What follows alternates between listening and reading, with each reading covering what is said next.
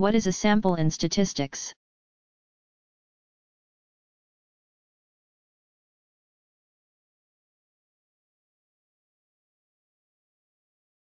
A sample is a generalization about a population and is represented by a group of units selected from the population, also called a subset of the population. The sample is meant to be representative of the population. Thus, in many studies, there are many possible samples. There are also types of samples, such as a matched sample, in which two of the members are paired. An example would be the IQ of twins. There is often a good reason for taking samples of a population. Most of the time, a population is too large to study as a whole. For example, take the smaller example of the above population of 10 cats. Again, none of them are identical, but certain common features between the cats can be measured, including color, fur length, and weight. If data is collected about the fur length of the 10 cats, the population, then if we chose only to take the cats with long fur, that would be a sampling. Another example is the population for a study of physical condition of all children born in the United States in the 1970s. The sample could be all children born on July 5 in any of those years.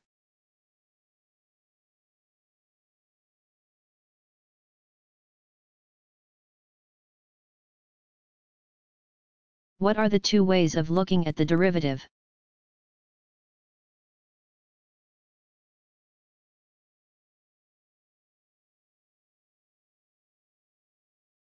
There are two major ways of looking at the derivative: the geometrical,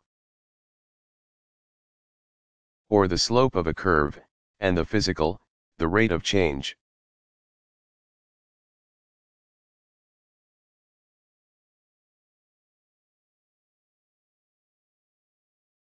How are modeling and simulation used in engineering?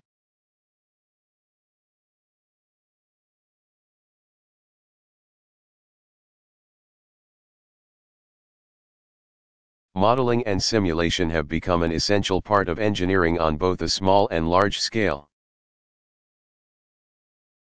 Because building any size of structure takes time and money, engineers often develop a mathematical model, a set of equations that describe what may happen to a structure if it is built the way it is represented by the model. Using a computer, or graphic, representation gives the engineers a three-dimensional view. For example, before the space shuttle was built, engineers used mathematical modeling to simulate what the craft would look like in 3 dimensions. In this way, the engineers learned how the shuttle would fly, how strong the heat-resistant tiles had to be in order to re-enter the Earth's atmosphere, and even how to maneuver the shuttle under various conditions as it landed. The computer was the only way to solve such problems without real-life testing. It quickly and easily solved a plethora of mathematical equations, especially calculus and differential equations that represented how the shuttle would take off, fly, and land.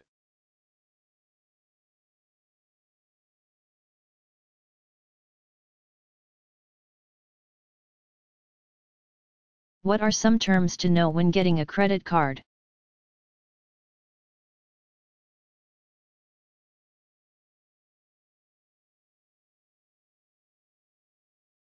There are several terms, many that include a bit of mathematics one should know when getting a credit card. An important one is the annual fee. which is often charged by the credit card company and is a flat, yearly charge similar to a membership fee. A finance charge is the dollar amount you pay to use credit. It should be listed on your credit card statement.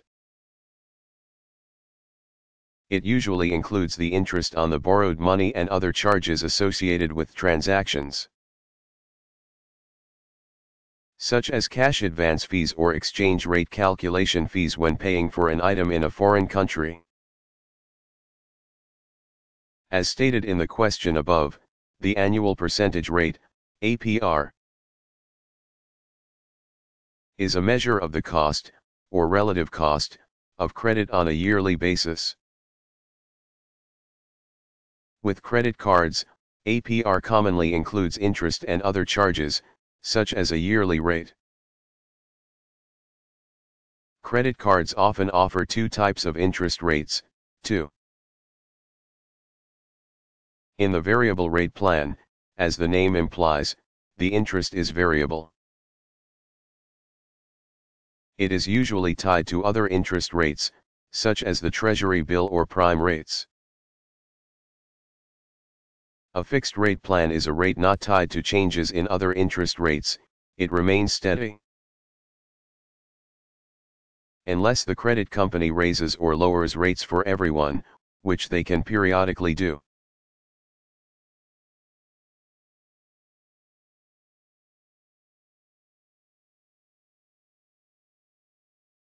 What are some numbers associated with tire pressure?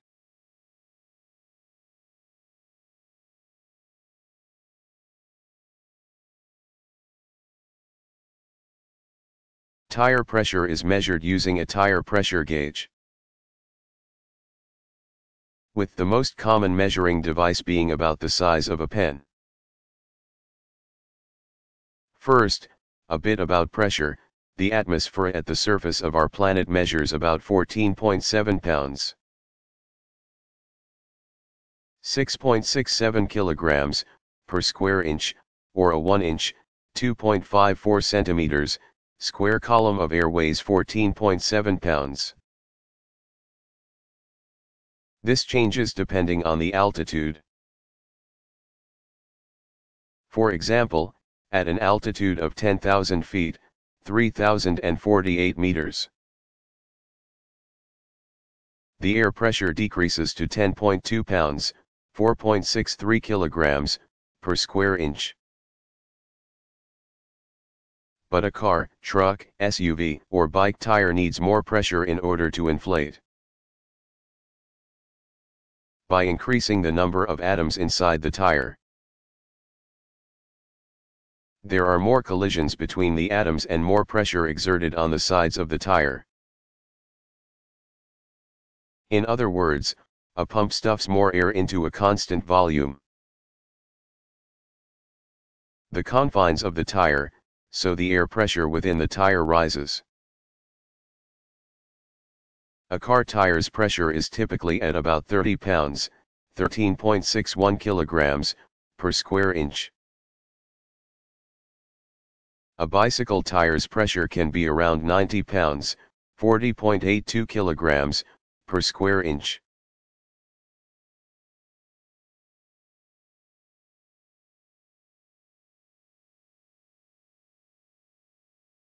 How does modular arithmetic work?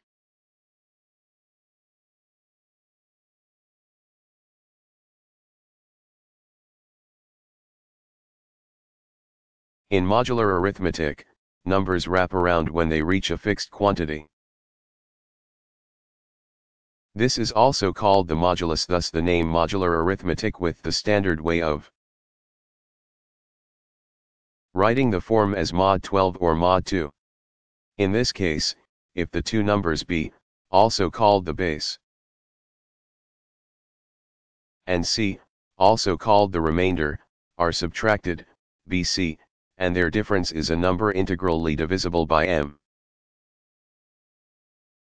or bc/m, then b and c are said to be congruent modulo m. Mathematically, b is congruent to c, modulo m, is written as follows, with the symbol for congruence. Smiley face, b equals c, mod m, but if bc is not integrally divisible by m, then it is said, b is not congruent to c, modulo m, or b dash equals c, mod m, more formally. Modular arithmetic includes any non-trivial homomorphic image of the ring of integers. We can interpret this interesting definition using a clock.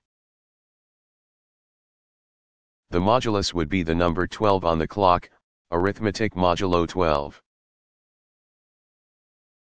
With an associated ring labeled C12 and the allowable numbers being 0, 1, 2, 3, 4, 5, 6, 7, 8, 9, 10, and 11. Another example is arithmetic modulo 2, with an associated ring of C2, or allowable numbers of 1 and 2.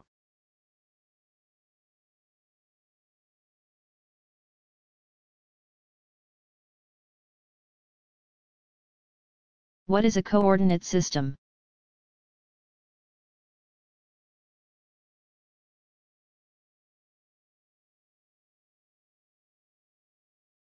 A coordinate system is one that uses coordinates a number or numbers that identify a point on a number line, plane, or in space. These points are most often seen on a graph and can be a combination of two numbers for a two-dimensional figure or three numbers for 3 dimensions.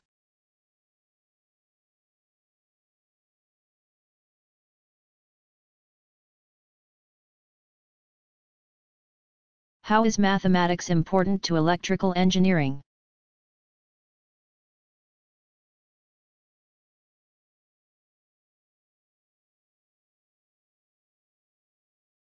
There are many branches of mathematics that are important to electrical engineering.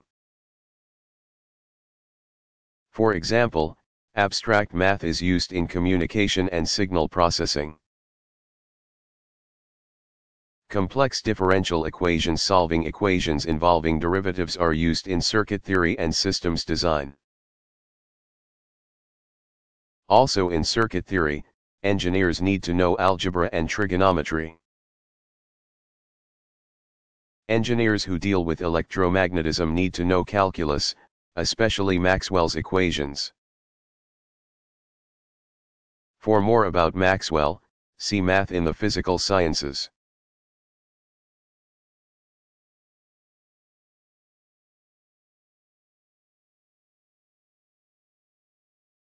Why was Alan Turing so important to the development of computers?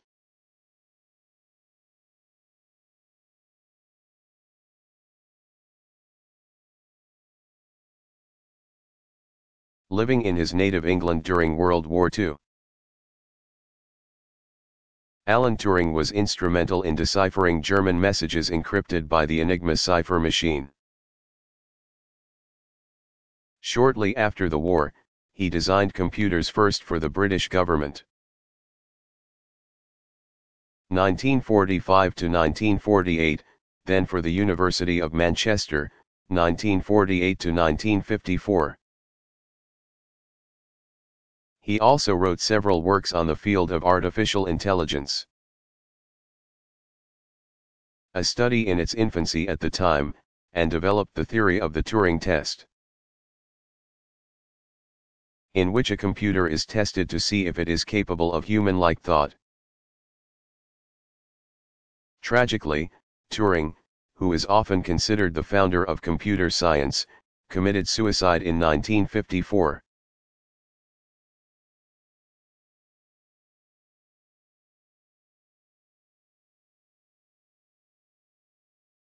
What are time zones?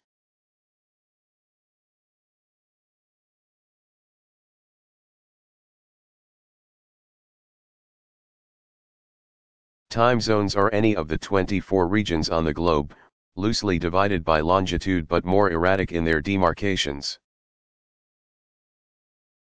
which is divided according to the number of hours in a day. Within each zone, all clocks are set to the same time. Time zones include the international date line, an imaginary line of longitude generally 180 degrees east or west of the prime meridian. The date becomes 1 day earlier to the east of this line. Time zones are truly a product of mathematics. Initially, people used local solar time, resulting in slightly different times between towns. With technology, especially trains and telecommunications, more accurate timekeeping became a necessity. Thus, time zones helped solve many of the problems by setting the clocks of a region to the same mean solar time. The time zones made it easy for neighboring time zones to be labeled 1 hour apart. Not that the system is perfect. The hour separation is not universal. And because they often follow political boundaries, the shapes of the time zones can be extremely irregular.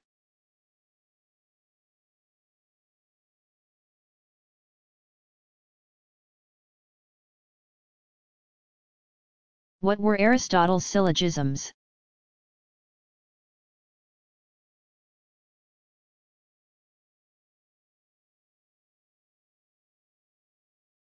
Syllogisms, which are often attributed to Aristotle, are the verbal versions of the formal deductive rules for logic. Aristotle believed that any logical argument could be explained in these standard forms. He divided them into a major premise, all squirrels eat nuts, a minor premise, Fred is a squirrel, and a conclusion derived by a rule of logic, Fred eats nuts. The classical syllogism is, all men are mortal. Socrates is a man. Therefore Socrates is mortal. This form of logic, called syllogistic logic, would dominate Western cultural thought for more than 2,000 years.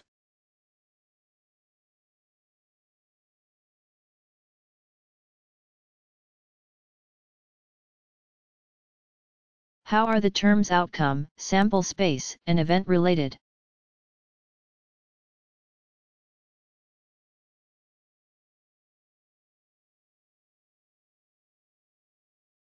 These terms are definitely related. The outcome is the result of an experiment or other type of situation involving uncertainty. And the set of all possible outcomes is a sample space. Just as important are events, which are collections of the outcomes of an experiment, or any subset of the sample space. If there is only one single outcome in the sample space, it is called an elementary or simple event. Events with more than one outcome are called compound events.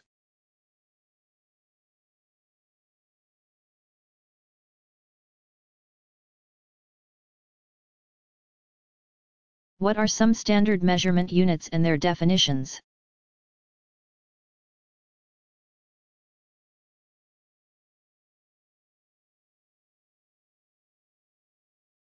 For a helpful list of standard measurement units and systems for converting them to other types of units,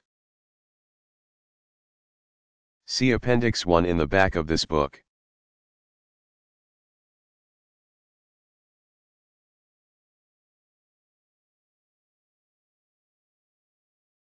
What is a proof?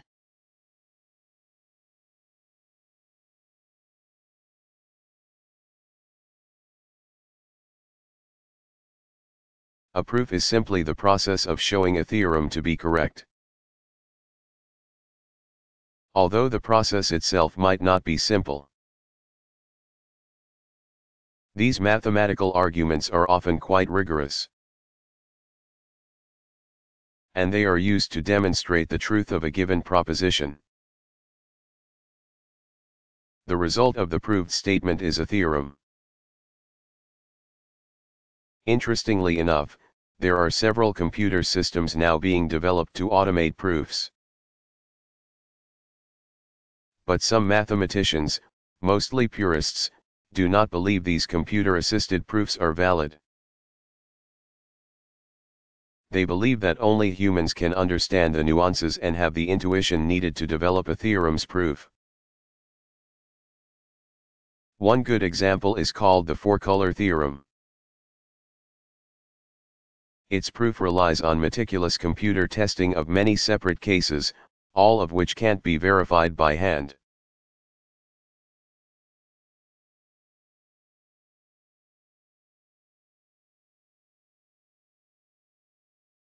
What are Napier's bones?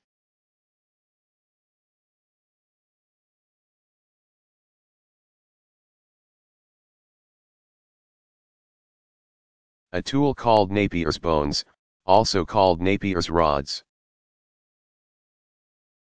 was invented by Scottish mathematician John Napier, 1550 to 1617. These were multiplication tables inscribed on strips, also called rods, of bone, not Napier's, but animal bone, ivory, or wood. He published the idea in his book Rhabdologia, which contained a description of the rods that aided in multiplication, division, and the extraction of square roots. For more about Napier, see algebra. Each bone is a multiplication table for a single digit, with the digit appearing at the top of its bone. As seen below, consecutive, non-zero products of this digit are carved in the rod, with each product occupying a single cell. For example, to multiply 63 by 6, the two bones or rods corresponding to 6 and 3 would be put alongside each other and would look like the illustration below. The first number would be the number in the diagonal at the sixth position, 3, then the product,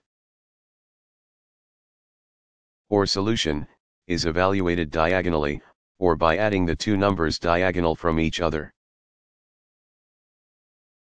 Or 7, 6 plus 1, and the next number in the separate diagonal, or 8. In other words, 63x6 equals 378. Initially, the tables were used by merchants to speed up calculations. German astronomer and mathematician Wilhelm Schickard, 1592 to 1635, would eventually build the first calculating machine based on Napier's bones in 1623. His device could add, subtract, and, with help, multiply or divide. This is why he is often called the father of the computing era, see below.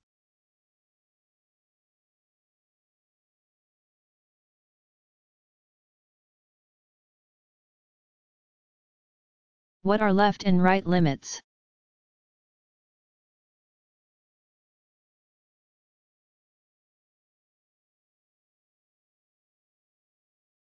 When a function is not defined around the point C, see the notation in the equation above. But only to the left or right of point C, then the limits are called the left limit and right limit at C.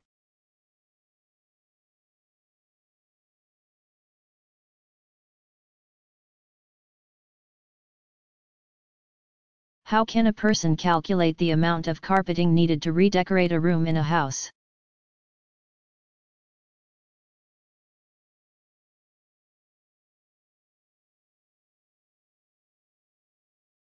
Watching remodeling programs on television, visiting someone else's house, or even getting cabin fever in the winter often triggers the need to redecorate from floor to ceiling.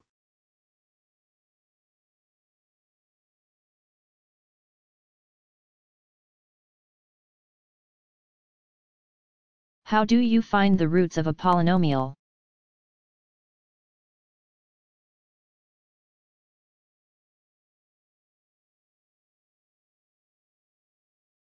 Finding the root, also called a zero, of a polynomial is one way to solve for the equation. In other words, the root of an equation is simply a number, or numbers, that solves the equation. For example, for second-degree polynomials we can find the roots by completing the square. Picking apart an equation is the best way to see this. 1 3x 2 4x plus 1 equals 0 2. 1/3, 3x 2 4x plus 1, equals 1/3, 0, making the coefficient of the x2 term into a 1, 3. x2, 4/3, x plus 1/3 equals 0 4. x2, 4/3, x plus 1/3 equals 0, group the x and x2 terms together, 5. x2, 4/3, x plus, minus 2/3, 2, minus 2/3, 2 plus 1/3 equals 0, determine the coefficient of the x term. Divide it by 2 and then square, add and subtract that term, 6. x 2/3, 2 4/9 plus 1/3 equals 0, x 2/3, 2 1/9 equals 0, add together the 4/9 plus 1/3 by converting the denominator to 9, in which 1/3 becomes 3/9. x 2/3, 2 equals 1/9, move the 1/9 to the other side of the equation by subtracting it from both sides. 9x 2/3 equals 1/3 or x 2/3 equals minus 1/3. That means that x equals 1 or x equals 1/3 are the two roots that make the equation true. Just substitute either number into the initial equation to see that they are both true.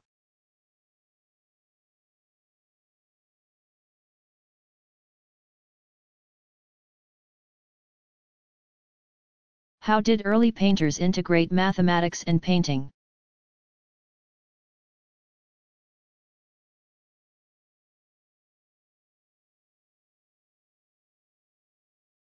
Early painters had a problem: how to represent the three-dimensional world on a two-dimensional canvas. Or, how to give paintings depth and perspective. Although perspective does follow mathematical guidelines, many early painters were able to incorporate perspective, or depth perception, intuitively. The idea of perspective flourished around the time of the ancient Greeks, who used a form of perspective to design certain architectural structures and even theatrical stage settings. But it is unclear whether they actually understood the mathematics behind perspective. One of the first to create the impression of depth by using certain rules was Italian painter, sculptor, and architect Giotto di Bondone, c. 1267–1337. But those rules were of his own devising and were probably not based on mathematics. Whatever the case, he clearly worked out a way to represent depth in space. And he came close to understanding linear perspective. But it took until the Renaissance before painters explored the science behind perspective. In the early 1400s, sculptor Filippo Brunelleschi, 1377–1446, made the first correct formulation of linear perspective using mirrors. He understood that there was a single vanishing point to which all parallel lines in a plane, or on his canvas, converge. He also understood scales, calculating the relationship between the actual length of an object and its length in the picture, depending on its distance in the painting. Writer and mathematician Leone Battista Alberti, 1404–1472, was the first person to write the rules of perspective in 1435. Using the principles of geometry and the science of optics. By 1450, artist and mathematician Piero della Francesca, 1412–1492, had written an even more extensive mathematical work on perspective, including concepts of art, arithmetic, algebra, and geometry. The writings of mathematician Luca Pacioli, c. 1447–c. 1517, or Friar Luca dal Borgo, who was also known as the father of accounting, see below, delved more into perspective,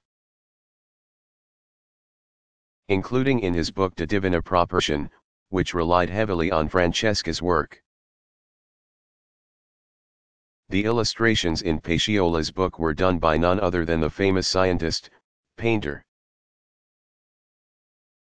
and Renaissance figure Leonardo da Vinci, 1452–1519, who was himself a great contributor to the study of perspective. Pacioli was one of da Vinci's teachers, and he instructed the eventual great master a good deal about proportion and perspective.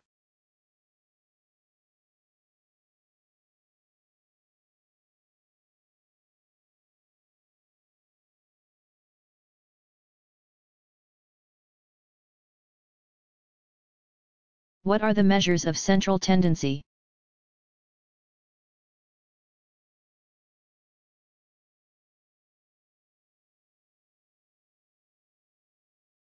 The measures of central tendency are statistics that describe the grouping of values in a data set around a common value that in some way represents a typical member. They are broken down into four types: median, mode, average. Also called the arithmetic mean, and the geometric mean.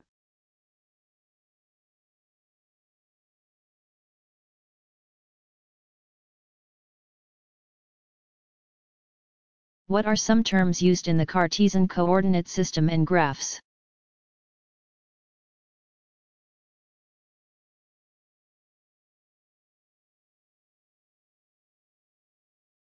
There are numerous terms used in the Cartesian coordinate system.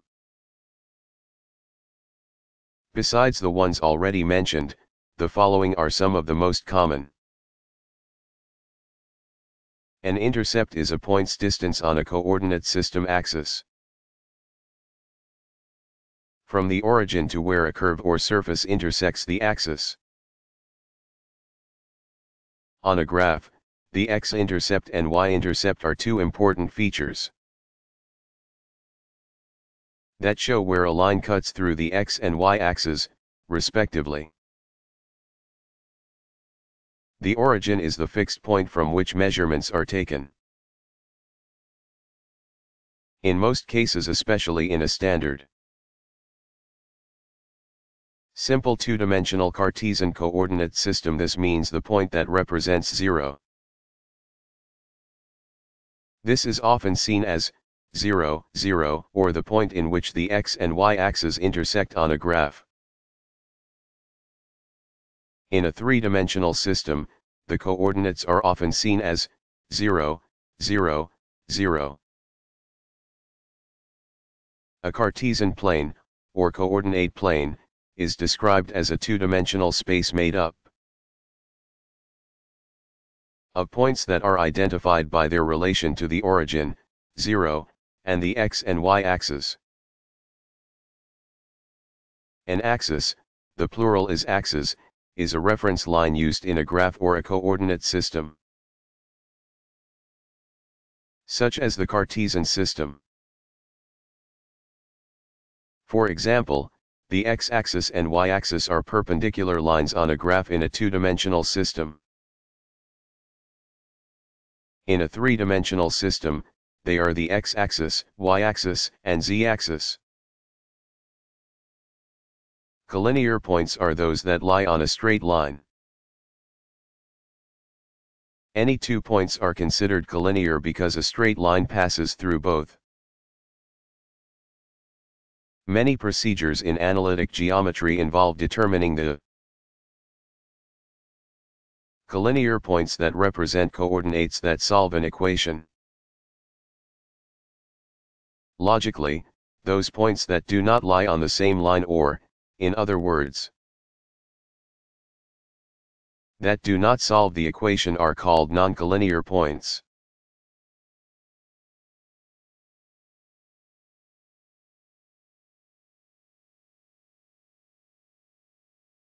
What does the word parallel mean in geometry?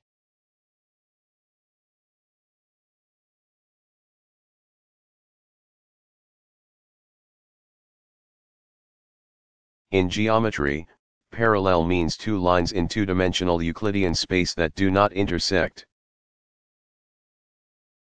or two lines in the same plane that never meet and that maintain the same distance from each other at every point. In three-dimensional Euclidean space, these lines also do not intersect, maintaining a constant separation between points closest to each other on the two lines.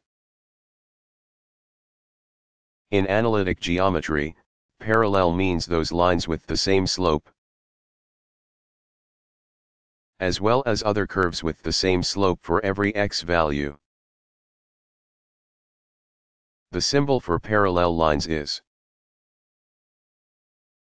For example, AB means that line A is parallel to line B.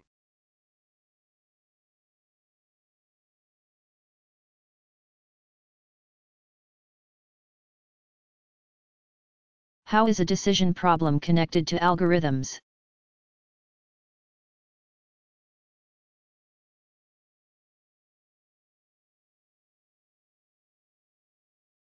A decision problem is also known as an Entscheidungsproblem, which stems from the German. Decision problems bring up the question of whether an algorithm represents a specific mathematical assertion or not, as well as whether it has or does not have a proof.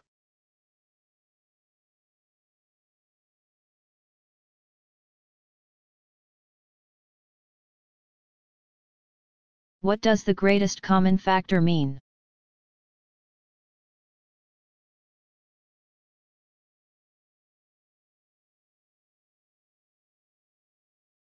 The greatest common factor, or GCF, sometimes called highest common factor, of two whole numbers is the largest whole number that is a factor of both. Take, for example, the numbers 12 and 15, the factors of 12 are 1, 2, 3, 4, 6, and 12, the factors of 15 are 1, 3, 5, and 15. Therefore, the common factors or numbers in both lists of factors are 1 and 3, and the greatest highest common factor in this case is 3. There is another method used to discover the GCF.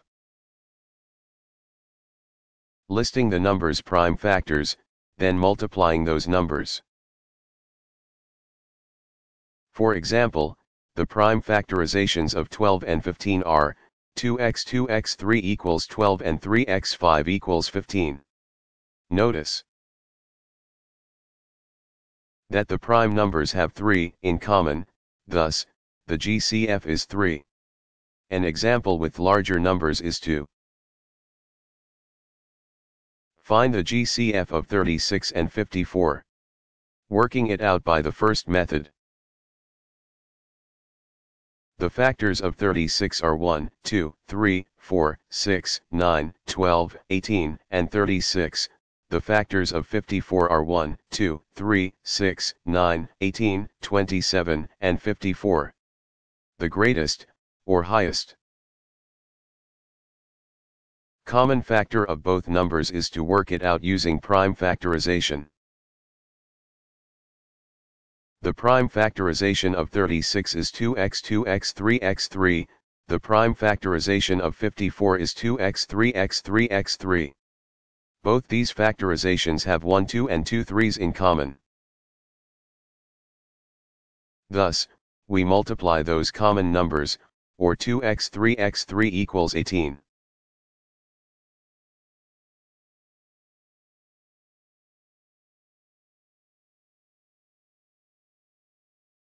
What is a linear equation?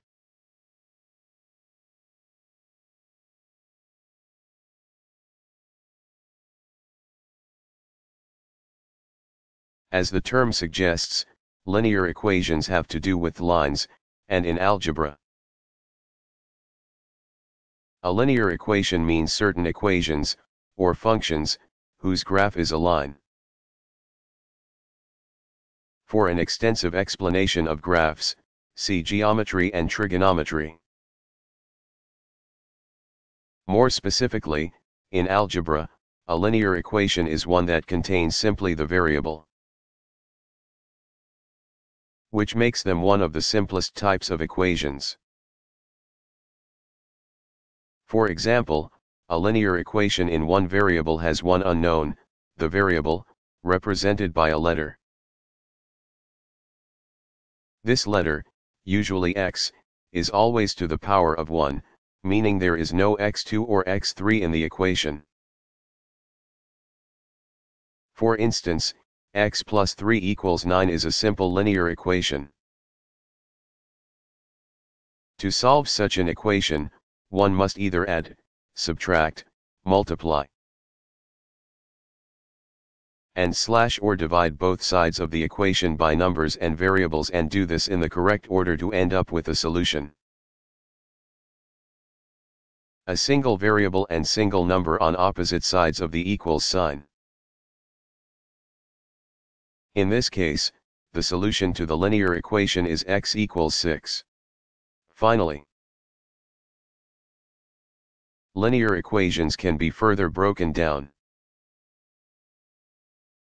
For example, in the linear equation x plus b plus cz plus dw equals h, in which a, b, c, and d are known numbers and x,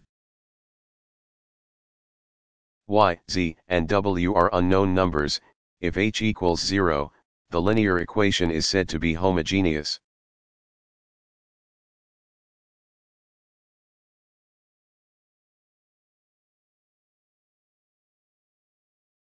Have there been different types of abaci over the centuries?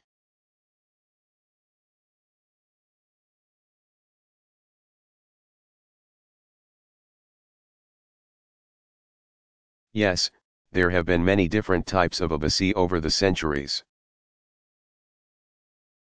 including the Roman abaci mentioned above. The first type of abacus came into use in China about 1300 and was called a suan pen. Historians do not agree as to whether it was a Chinese invention or not. Some say it came from Japan via Korea. Although merchants used this type of abacus for standard addition and subtraction operations, it could also be used to determine square and cube roots of numbers. The Japanese abacus, or soroban, was similar to the Chinese abacus, but it eliminated one bead each from the upper and lower deck in each column. Thus, it is more similar to the Roman abacus. The Russians also have their own version of an abacus. It uses 10 beads on each wire, and a single deck. The separation in the wires is created by one wire with fewer beads.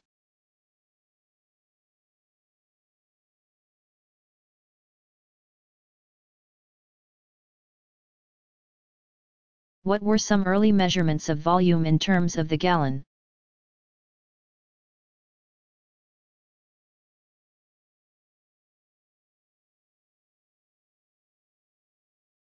The names of the traditional volume units are the names of standard containers. Until the 18th century, the capacity of a container was difficult to accurately measure in cubic units. Thus, the standard containers were defined by the weight of a particular substance such as wheat or beer that the container could carry. For example, the basic English unit of volume, or the gallon, was originally defined as the volume of 8 pounds of wheat. Other volumes were measured based on this gallon. Depending on the different standard sizes of the containers. But like most measurements over time, not all gallons were alike. During the American colonial period, the gallons from British commerce were based on dry and liquid commodities. For dry, the gallon was 1/8 of a Winchester bushel, defined by the English Parliament in 1696 as a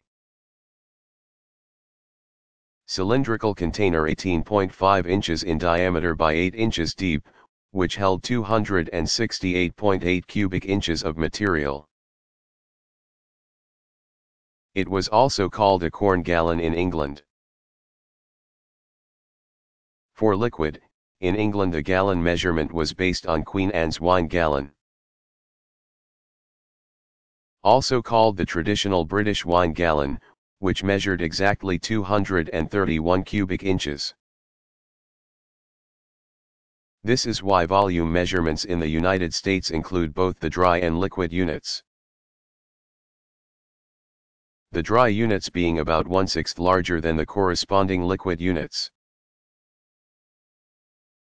By 1824, the British weren't as satisfied with the gallon divisions as the Americans. In response, the British Parliament abolished all the traditional gallons and established a system based on the imperial gallon. It is still in use today, measuring 277.42 cubic inches. With the container holding exactly 10 pounds of water under specific, such as temperature and pressure, conditions.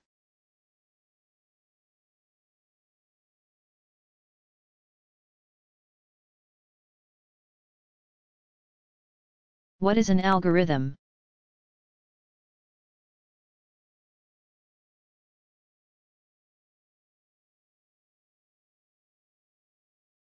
The word algorithm is a distortion of Muhammad ibn Musa al-Khwarizmi's name, 783 c. 850, also seen as al-Khwarizmi and al-Khwarizmi, the Persian mathematician who wrote about algebraic methods. For more about al-Khwarizmi, see History of Mathematics. In general, an algorithm is a specific set of instructions that, if followed correctly, will lead to a recognizable end result. Simply put, a recipe is an example of an algorithm. For example, if there are two different recipes for making apple pie, one calling for cutting fresh apples for the filling, the other calling for apples from a can, the end results will be the same, an apple pie. In mathematics, most algorithms include a finite sequence of steps that repeat or require decisions using logic and comparisons until the final result is found, often called a computation. The best example is the long division algorithm, in which the remainders of partial divisions are carried to the next digit or digits. For example, in the division of 1347 by 8, a remainder of 5 in the division of 13 by 8 is placed in front of the 4, and 8 is then divided into 54, and so on. More advanced use of algorithms are found in a type of logic called metamathematics, see below.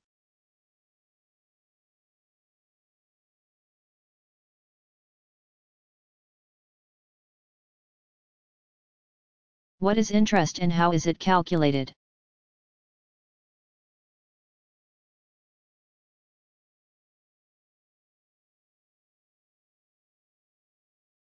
In finance, interest can be viewed in two ways: the interest given to a person on money loaned to, deposited in, a bank or financial institution, or as a fee, payment. For borrowing or lending money, most often based on a percentage of the requested amount. The two most common types of interest are simple and compound. For more information on interest, see Everyday Math. In terms of a savings account, the interest is usually compounded, which means that any interest earned is reinvested. Or compounded, to generate even more money, and thus increase future interest. Take, for example, a person starting with $1,000 in a money market fund earning 5% per year with quarterly interest payments.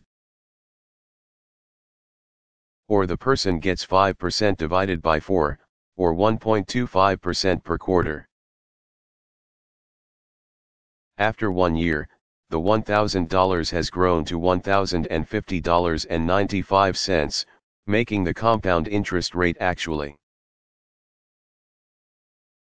5.095%, not 5.00%, because interest was also paid on the accumulated interest for each quarter. An interest of 5% only is called the simple interest rate. But most banking institutions pay compound interest on savings. Simple and compound interest are both used in borrowing and lending. With simple interest, the interest is paid strictly on the amount of the initial principal.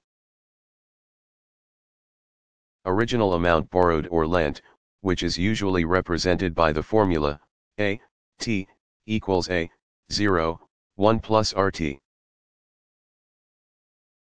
In which A, T, is the sum of the principal and interest at the time T for a constant interest rate R. Compound interest has a more complex formula. This type of interest is calculated not only on the initial principal, but also the interest accumulated, or accrued, over time. For example, a person purchases a home for $250,000 and pays $50,000 as a down payment. The remaining $200,000 is taken out as a loan at 8% interest for 30 years. Compounded monthly, with equal monthly payments. The monthly mortgage payment, M, in which P is the principal, I is the interest rate, N is the number of years, and Q is the number of pay periods per year, would be M equals pi slash Q, 1 plus, I slash Q, NQ, equals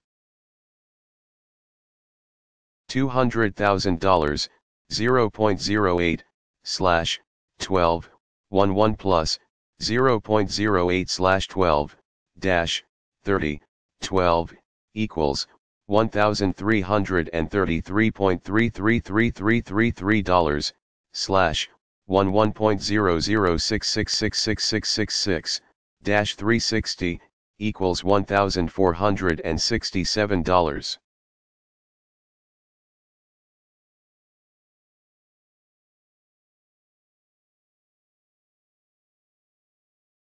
What is the standard deviation?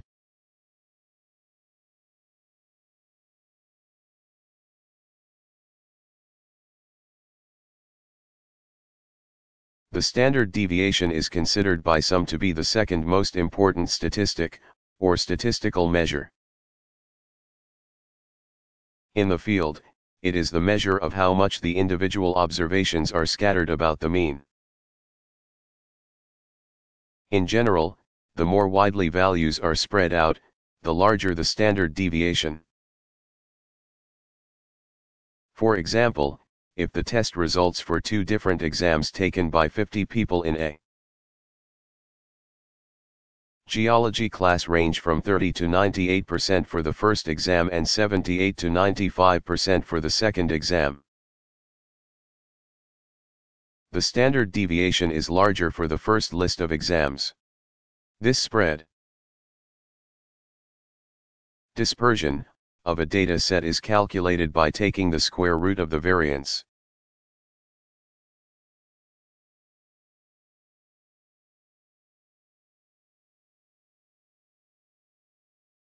Why do weather reports sometimes say the humidity is 100% when there is no rain or snow falling?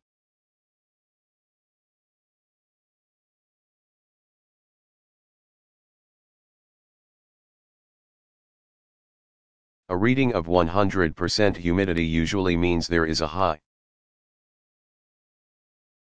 probability that rain will be or is occurring, but not always. It might be 100% RH because clouds are forming. If the RH near the ground is much less, for example, if a relatively dry air mass is in place, there will be no rain at the surface. This is why Doppler radar sometimes shows rain or snow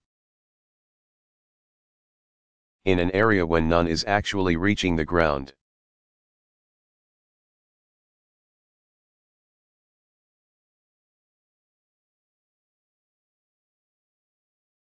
What is the concept of bound?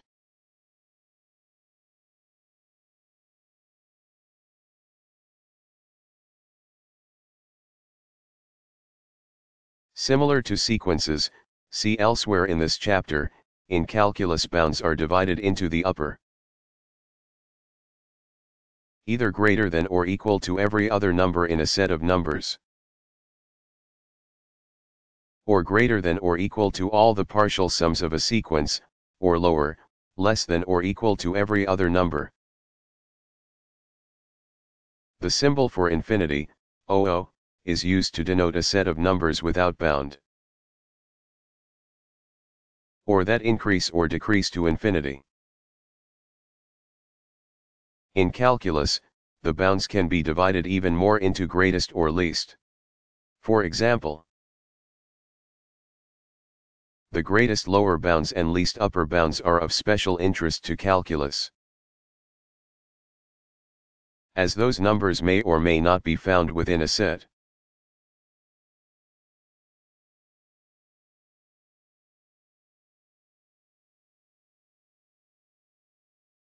What is the sieve of Eratosthenes?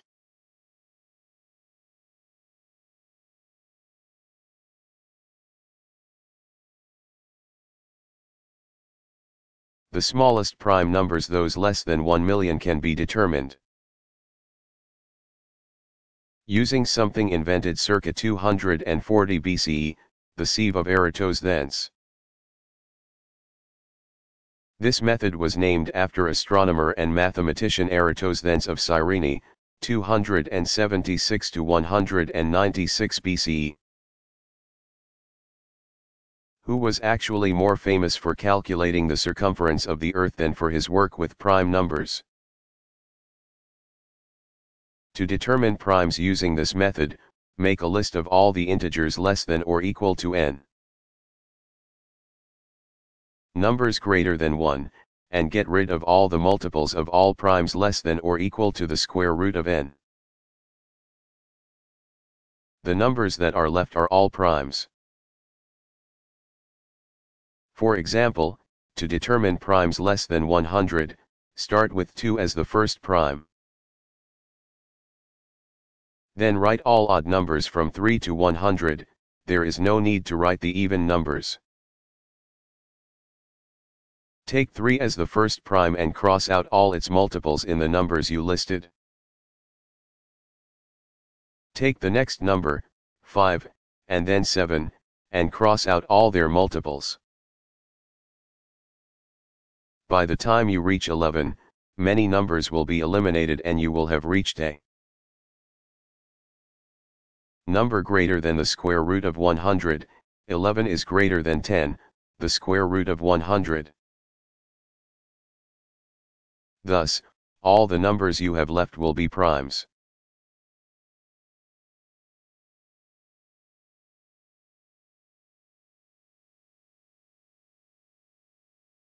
What are hyperbolic and elliptical geometry?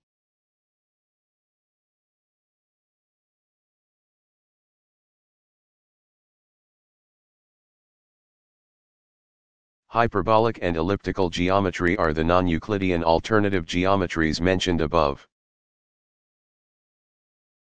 The first alternative is to allow two parallels through any particular external point or hyperbolic geometry. This studies two rays extending out in either direction from a point P and not meeting a line L, thus, the rays are considered to be parallel to L. This also helps prove the theorem that the sum of the angles of a triangle is less than 180 degrees. It is called hyperbolic because a line in the hyperbolic plane has 2 points at infinity. This is similar to drawing a hyperbola that has 2 asymptotes. The second alternative, called elliptical geometry, has no parallels to a given line L through an external point P.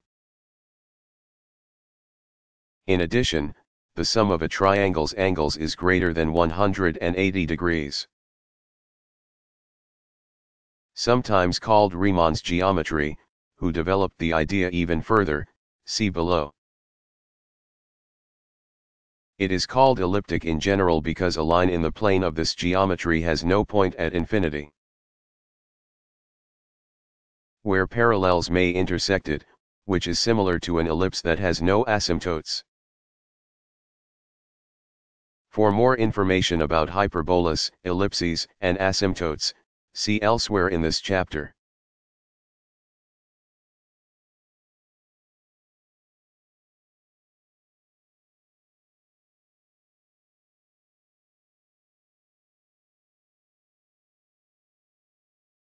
What is arithmetic?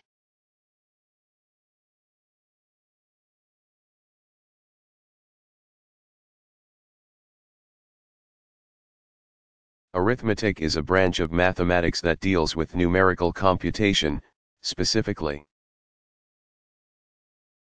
It includes computation using integers, rational numbers, real numbers, or complex numbers. The word arithmetic has its roots in the Greek word for to count. Arithmein, also arithmos, or number. Arithmetic contains all the rules for combining two or more numbers. In most cases, when mathematicians talk about elementary arithmetic, they are speaking of those subjects most of us learned in grade school: addition, subtraction, multiplication, and division being the most common, and fractions, geometry, and measurements. Ratios and proportion, simple probabilities, and algebra examined in more advanced levels. For even more advanced students, such arithmetic lessons as congruence calculation, root extraction, power computations, and advanced factorizations are often presented.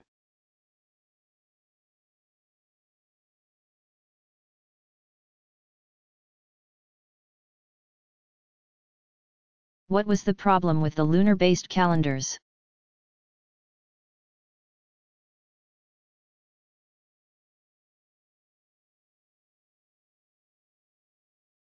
Nothing is perfect, especially a lunar month. The biggest drawback with using a lunar calendar is the fractional number of days, which makes a lunar calendar quickly go out of sync with the actual phases of the moon. The first month would be off by about a half a day, the next month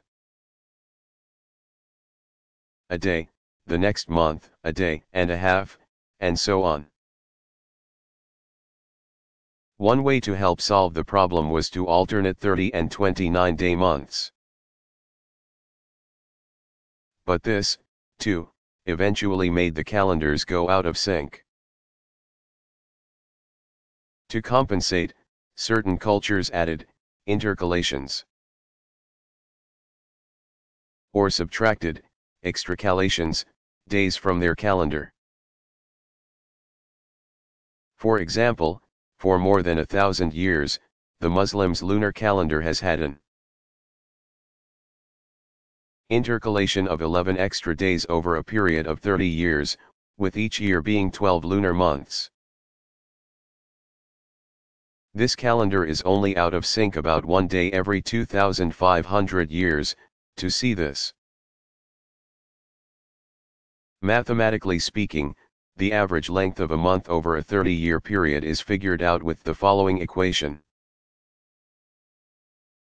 29.5 x 360 plus 11/360 equals 29.530556 days, in which 11 is the number of intercalated days. 360 is the number of months in a 30-year cycle, 12 months x 30 years. And 29.5 is the average number of days in the calendar month, or 29 plus 30/2.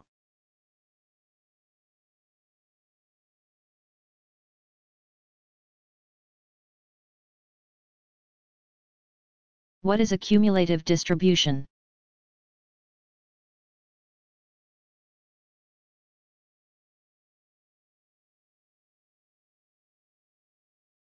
A cumulative distribution is a plot of the number of observations that fall in or below an interval. For example, they are often used to determine where scores fall in a standardized test. For example, the x-axis, see bar graph illustration on next page, shows the intervals of scores, such as the interval labeled 35 shows any score from 32.5 to 37.5, and so on. And the y-axis shows the number of students scoring in or below each interval. This graphically illustrates for the students and teachers how well they did on the test compared to other students.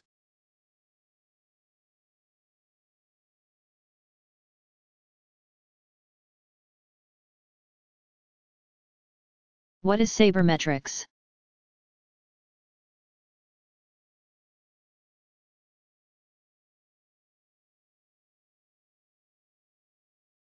Sabermetrics is the study of baseball using objective evidence, such as baseball statistics. It uses scientifically based data and various interpretation methods to explain why teams win and lose. Sabermetrics was taken from the acronym SABR, or the Society for American Baseball Research, and was coined by baseball historian, statistician, and writer Bill James, 1949.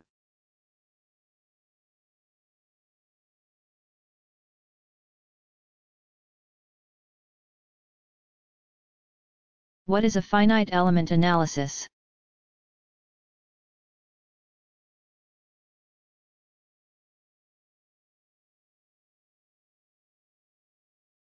A finite element analysis, also known as FEA or finite element method, is a powerful tool to solve problems in engineering, especially for heat transfer, fluid mechanics, and mechanical system problems. The FEA consists of a computer model of a material or design that is stressed. The outcome is then analyzed for specific results. In reality, the computer is conducting a numerical analysis technique used for solving differential equations and relating it to stress in the engineering problem. This technique was first developed in 1943 by Richard Courant, 1888 to 1972, who used a form of FIA to find approximate solutions to vibrational systems. Early in the 1970s, only companies that owned expensive mainframe computers were using FIA, including the aeronautic, automotive, defense, and nuclear industries. Since the mid-1990s, however, use of FIA has grown with the advent of faster and cheaper computers with more memory. The results are more accurate, too, allowing various industries to analyze new product designs and refine existing products.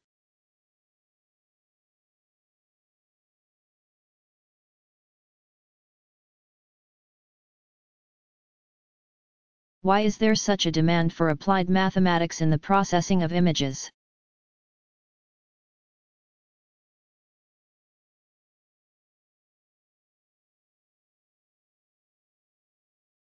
The field of image processing has grown immensely in the past few decades. There is a great demand for an increase in efficient processing of images, especially for multimedia, biology, and medicine, such as enhancing the quality of electron microscope and MRI, magnetic resonance imaging, images. In addition, there is a great need to develop ways to store more and more information, especially regarding methods in transmitting and processing the information used in computers and networks. All of these things require the use of several mathematical techniques and thus, the use of applied mathematics.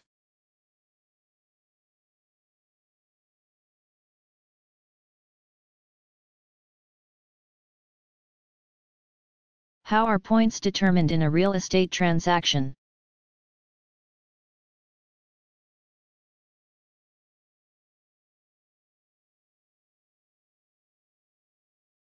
Hen buying a home through a real estate group or bank. Points may be paid by the borrower at the time a loan is made. This is usually to get a lower interest rate, because the lender often offers certain rate/point combinations that may help the homeowner save money. Actually, points usually refer to the commission charged by the mortgage broker or the loan fee charged by the lender when the loan is made. Points can be also negative, in which case they are called rebates from the lender to the borrower and are often used by borrowers to defray other settlement costs. In general, each point is 1% of the loan amount. For instance, 3 points would be equal to 3% of the total loan amount. There is no set number of points offered by a lender, as it is not controlled by any laws. For example, on a $100,000 loan, 1 point is equal to $1,000, 10 points is equal to $10. 000. A homeowner looking for a loan should try to find a mortgage broker or lender that charges fewer points. Some financial institutions might even be willing to negotiate for lower points. But beware of lenders offering no or 0 points, because they usually charge much higher interest rates than those offering loans with points. Although it is a matter of mathematics and a person's budget, there are some very general guidelines when choosing a mortgage. Low-rate, high-point loans are usually used by borrowers who can meet the down payment cash requirement and either want to stay in a house a long time or want to reduce their monthly mortgage payments. High rate, low point combinations are for borrowers who don't expect to be in their houses very long, or who are short on cash.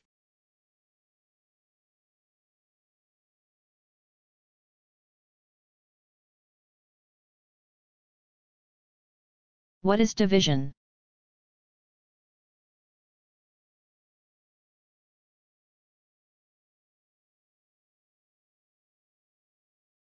The word divide comes from the Latin root vidua, referring to a separation. The word divide shares its major root with the word widow, and di, a prefix that is a contraction of dis, meaning apart or away. In division, the number being divided is called the dividend, while the number dividing it is called the divisor. The end result is called the quotient.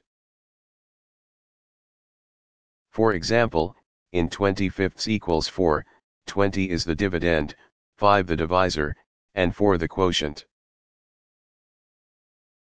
Division in mathematics is a relatively new concept for the masses. It was only taught at university levels after the 16th century. The first to offer division to the public was German mathematician Adam Riese. 1492 to 1559, also seen as Ries, or Ris, in his work Rechnung nach der Lenge. Auf den Linehan VND, Sick, Feder, often shortened to Practica. His work reached more people for an important reason, instead of the usual practice of writing a mathematical book in Latin. He wrote his book in German, thus reaching a wider audience.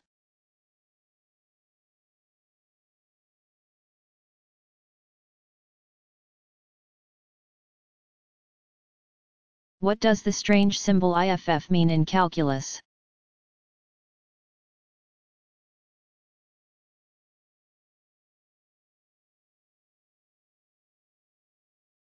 His symbol, or word, IFF actually is shorthand for if and only if. It is not only mathematics that depends on the IFF, but also philosophy, logic, and many technical fields. It is usually italicized, in addition.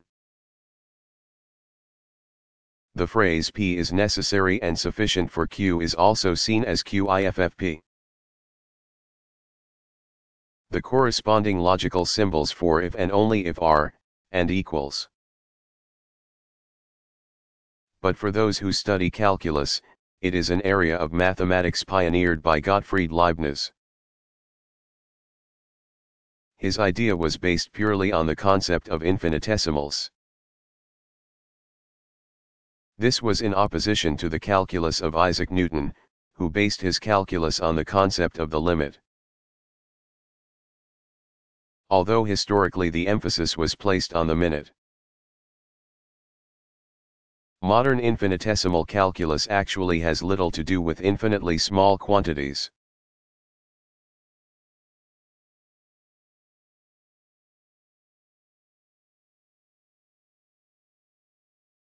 What are some rules for combining exponents?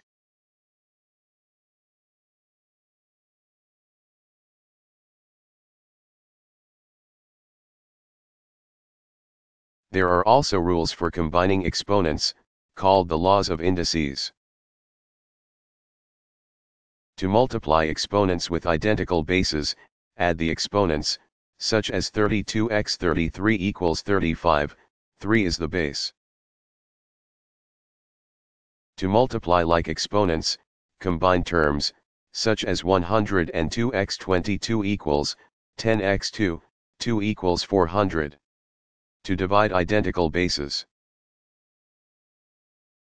subtract the exponents, such as 103/10 equals 103 to 1 equals 102 equals 100, the denominator 10 has an assumed exponent of 1.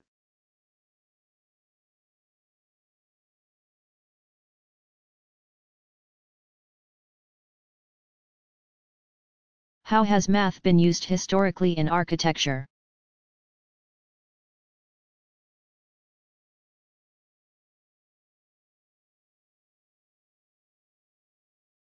Historically, there has been a great connection between architecture and mathematics. Ancient mathematicians were architects and vice versa, using their skills to build pyramids, temples, aqueducts, cathedrals, and a range of other architectural structures we find beautiful and awesome today. For example, in ancient Greece and Rome, architects were required to also be mathematicians. During medieval times, most buildings and structures carried some symbolic reference to the church. The mathematical end of architecture was almost forgotten during this time. By the European Renaissance around 1400, a new kind of architecture developed that emphasized mass and interior space to produce aesthetically pleasing pictures similar to those found in paintings and sculptures. This led to an entirely new way of looking at architecture and altered its connection to mathematics.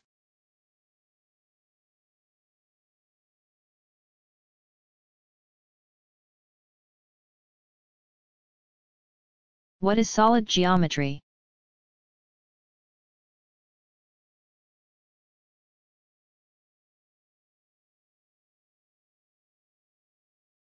Solid geometry is the study of objects in three-dimensional Euclidean space. It deals with solids, as opposed to plane geometry, which deals with two dimensions. This part of geometry is concerned with entities such as polyhedra, spheres, cones, cylinders, and so on. For more about Euclidean space and dimensions, see elsewhere in this chapter. In geometry, solids are defined as closed three-dimensional figures, or any limited portion of space bounded by surfaces. They differ in subtle ways from what we perceive as solids. We see solids in terms of what surrounds us, three-dimensional figures with their surfaces, the actual objects we perceive. Geometric solids are actually the union of the surface and regions of space. In a way, this adds another dimension to two-dimensional space.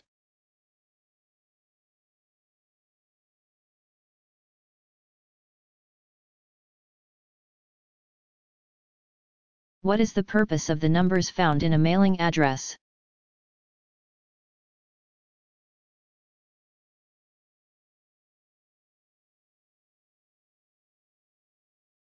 The Zone Improvement Plan, or ZIP, code is a grouping of numbers assigned by the U.S. Postal Service to designate a local area or entity in order to speedily deliver and distribute mail. Zip codes most often refer to a street section, a collection of streets, a structure or building, or a group of post office boxes. But the numbers do not rigidly conform to boundaries of cities, counties, states, and other places. Depending on the area, a zip code includes 5, 7, 9, or 11 digits. In the most common codes, 5-digit zip codes, the first digits divide the country into 10. Large groups of states numbered from 0 in the northeast to 9 in the far west. Each state is divided into geographic areas identified by the second and third digits of the zip code. For example, New York and Pennsylvania have zip codes starting with numbers between 090 and 199, Indiana, Kentucky, Michigan, and Ohio begin with numbers between 400 and 499. The fourth and fifth digits of a zip code identify the local delivery area.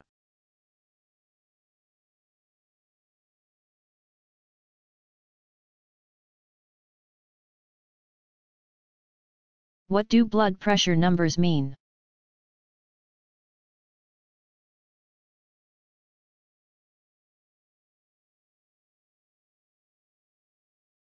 Blood pressure is a measure of how much the blood presses against the walls of the arteries. This creates two forces. The first comes from when the heart pumps blood into the arteries. The second is the force of the arteries to resist the blood flow. When a person takes a blood pressure, he or she is taking a ratio, the higher number, called the systolic or top number, represents the pressure when the heart contracts to pump blood to the body, the lower number, called the diastolic or bottom number, represents the pressure when the heart relaxes between beats. For example, for a blood pressure of 120/76, said, 120/76. The systolic reading is 120 and the diastolic reading is 76. In actuality, the numbers represent how high the blood's pressure would force a column of mercury to rise in a tube. For example, a systolic reading of 120 means the mercury would rise 120 millimeters. Usually labeled mmHg, with Hg the symbol for mercury, in a tube. Based on the most recent information, and it keeps changing, a blood pressure below 120/80 is considered optimal for adults. 120 to 139/80 to 89 is considered pre-hypertension. Anything over 140/90 is considered hypertension, which includes 3 stages. With the highest hypertension reading, stage 3, being anything above 179/109.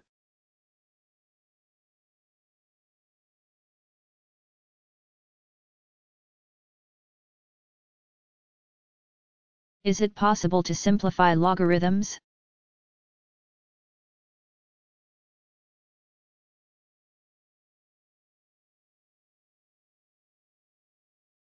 Yes, as in algebraic equations, it is possible to simplify logarithms, but in different ways. The following lists some examples. To simplify log 3, x, plus log 3, y, equals log 3, xy.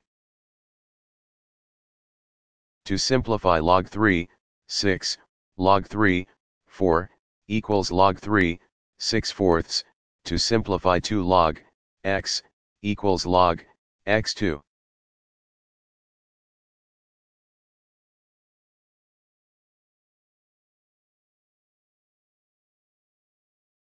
What are the Lotka-Volterra interspecific competition logistic equations?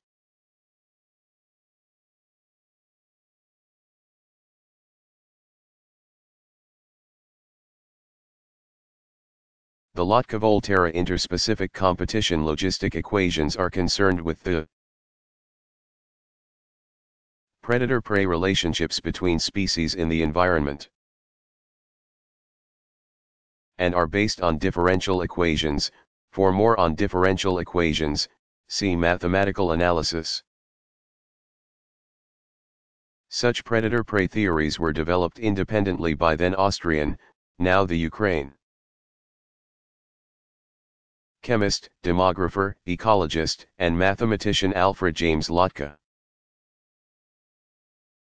1880 to 1949, and Italian mathematician Vito Volterra, 1860 to 1940, in 1925.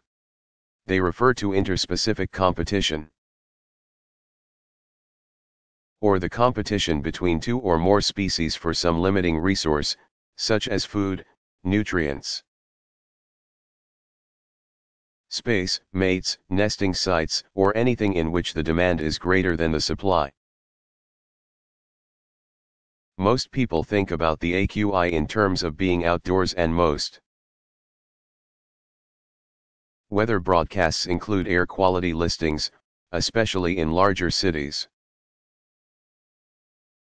When the readings are high, people are warned not to participate in strenuous activities like sports or hard work outside. People with asthma or other lung problems are urged to stay inside.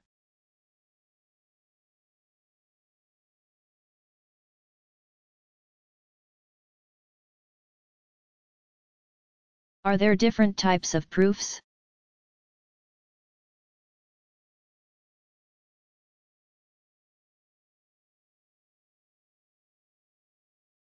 There are several different types of proofs in mathematical logic. Direct proofs are based on rules that result in one true proposition from two propositions. They show that a given statement is true by simply combining existing theorems with or without some mathematical manipulations. For example, if you have two sides of a triangle with the same length, a definition and theorem show that a line bisecting their vertex produces two congruent triangles, a direct proof that the angles at the other two vertices have the same size. In logic, indirect proofs are also called proofs by contradiction, and are known in Latin as reductio ad absurdum, reduced to an absurdity. This type of proof initially assumes that the opposite of what you are trying to prove is true. From this assumption, certain conclusions can be drawn. One then searches for a conclusion that is false because it contradicts given or known information. Sometimes, a given piece of information is contradicted, which shows that since the assumption leads to a false conclusion, the assumption must be false. If the assumption is false, the opposite of the conclusion one is trying to prove, then it is known that the goal conclusion must be true. All of this has therefore been shown indirectly. Finally, a DISP proof is a single instance that contradicts a proposition. For example, the DISP proof of all primes are odd is the true statement the number 2 is a prime and not odd. If a DISP proof exists for a proposition, then the statement is false.